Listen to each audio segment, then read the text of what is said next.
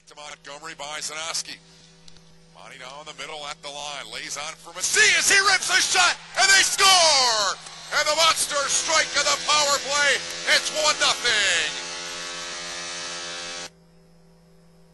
They lead. Ray Macias, a power play goal.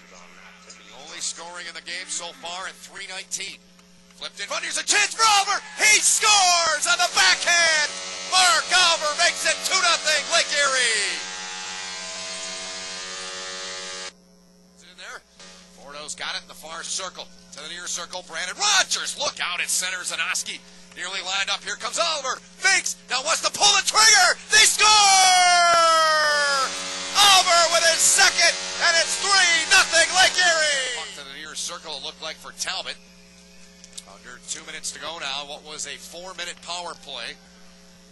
An elbowing call on Logan Pyatt, then an unsportsmanlike call, resulting in the 4-minute opportunity. Monsters yet to get anything going. Thrown right on. Rebound chance. And Pierce is down. And the puck came loose. It was on the stick of the Monster zone. Gaunts back to the near side. Hash mark Mike Carmen. Chipped it ahead. Now Mercier. Justin going to dash after this puck. He's got Walker going in front. Here's Walker. Oh, he had a golden chance to make it 4-0. And Pierce came up with a huge stop, robbing the rookie Walker. Right of Bacashua in the end of my right. One sent around by David Lifferton. Final seconds. Thrown in front. Dribbles wide. And the Monsters have shut out the Grand Rapids Griffins.